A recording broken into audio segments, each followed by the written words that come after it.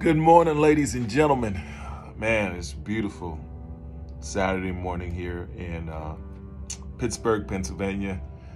This is day 767 of the 3+ minutes of Planks Challenge, and as always, I am filled with gratitude. Thoughts on my mind this morning. First and foremost, I want to give a big shout out to my good friend Penny.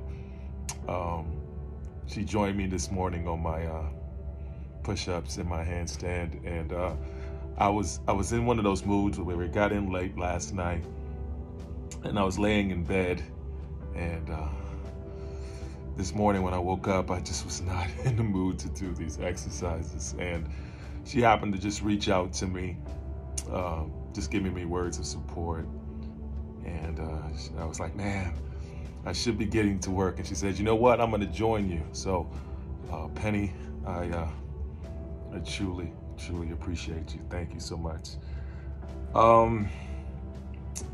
Thoughts on my mind this morning. I was going through Tampa yesterday. It started out in Tampa, and I was going through security, and it was a gentleman there, a TSA agent, and as I was going through, he said to me, I remember you because you were the guy who would bring weighted foot things in your bag. And I laughed about it because he was absolutely right. Now, the funny part about it is, I don't think I've done it it's been at least over 7 years. And he remembered me from at least over 7 years ago from bringing these weighted things. And I just laughed because, truth of the matter, I've always been a fitness person. I've had my moments, and I've had some years there where I just sort of slacked. But to come around full circle, to see someone who hadn't seen you, and the thing he remembered me from was that it was really a funny moment.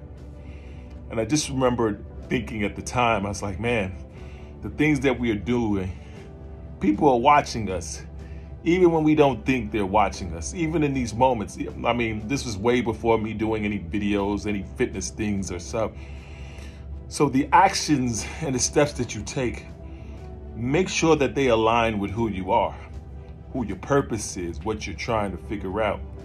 Because what we do in this world isn't truly just for ourselves. We're causing ripple effects across the world. And I just thought it was just an amazing moment. Anyway, as always, be blessed today and every day. Thank you for listening. Peace. Enjoy your weekend.